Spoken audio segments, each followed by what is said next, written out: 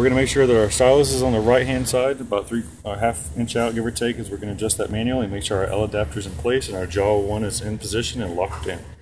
On the software, we're going to click Operations, Calibrate Machine. We're going to select jaw number 1, because that's what we're working on. Verify that we have the L adapter in place and that we're about to start calibrating. We wish to continue. Move over to the position. We're going to lower our handle for our Z-axis down until we touch our jaw. Back it up slightly just to where we're still above the jaw but below the L adapter. And once we're where we want to be, we'll go ahead and click Enter on the keyboard, allowing the X-axis to calibrate. The stylus will touch the calibration L adapter. And break continuity. And if you look at the screen, it says, do you wish to calibrate the X-axis? Agreeing to what we just did? Yes. It will now move to start doing the Y-axis calibration.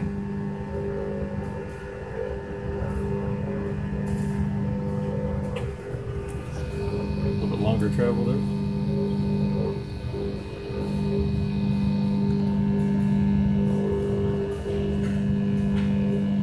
Look back at our screen, it's asking us to agree with the what we've just done, so we'll click yes.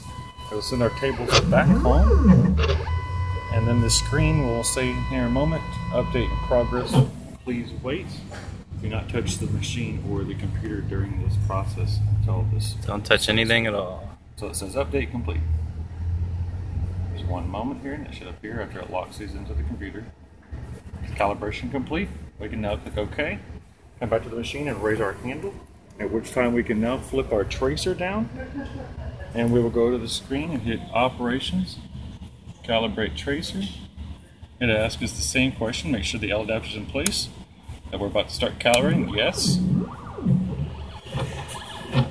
Back on the screen, we're going to select 1 again for jaw 1, and now it will start to automatically calibrate the tracer.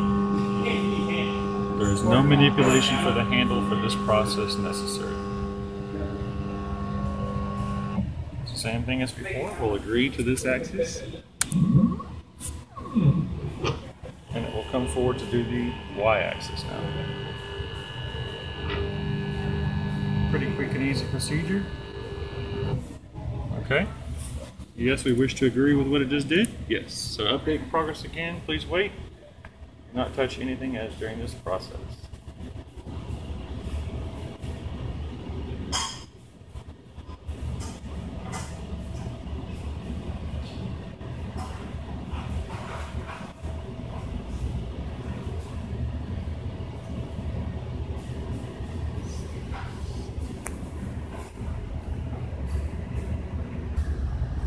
Alright, now we are calibration complete after it did that process. So we're going to click OK. We now will remove the L adapter, set it to the side because we're done using it for now. We'll flip up the tracer. On the lower right hand corner, we're going to click Y position to bring our Y home. We're going to remove the jaw. Remove the jaw so we can put the cutter in so we can calibrate the cutter. So what we'll do now is we'll take our stylus out, putting it on the left side, about a half inch out. Put our cutter in on the right side, up into the stop ring. Once we're to that ring, we're right down. Put our jaw 1 back on the machine. In this process, we're going to actually go back over and raise the stylus up a little bit more, and you'll all see why in just a moment. So now, we're going to tell the machine, calibrate cutter. Once again, confirming which jaw we're using. And we'll move over, and what we will do is lower the handle, tighten it in place. Once we're touching our adapter on the right, we'll go to our left side, loosen our stylus, pull it down while holding in the sides of the shaft. We'll tighten it up. I'll let go. Now we'll go back to our screen, and we'll click OK. If you're done calibrating cutter, please lift the cutter. So we're going to go lift our handle because we're now calibrated for jaw number 1. And now we're done with jaw number 1. We'll move to jaw number 2. Loosen the jaw, remove it. Grab our jaw. We're going to remove our cutter from the right hand side Set that off. And instead of removing the stylus from the left to put it on the right, I actually have an extra one here. So we'll go ahead and split this into position. Tighten it up. This is a one procedure calibration for jaw 2. So we'll slide our jaw in so it stops. So we'll tighten her up. Make sure that we tighten our jaw with A facing to the left here. The engraved A will always face towards the left. At that time, we will go in and tell our computer to start calibrating the machine. So for the jaw 2, we're only going to go calibrate machine only. We will select 2 for jaw 2 and hit enter. It will now move into position. We will lower the jaw handle, or the Z handle, I'm sorry, until the smaller part of the stylus is actually on the flat surface of the jaw here. We don't want it on the bevel, we want to get it on the flat.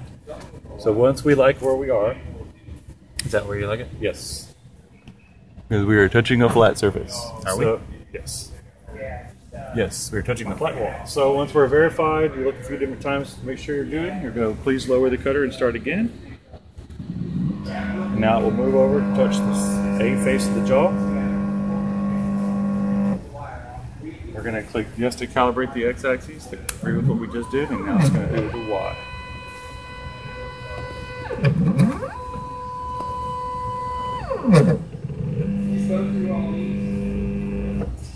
It says, do you wish to calibrate the y-axis? Yes, we do. That locks us into position what we just did. We are now fully calibrated for both jaws on the Matrix Retro.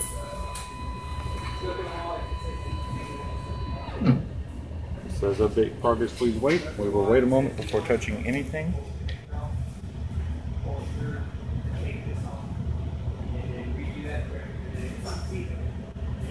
And we have calibration complete.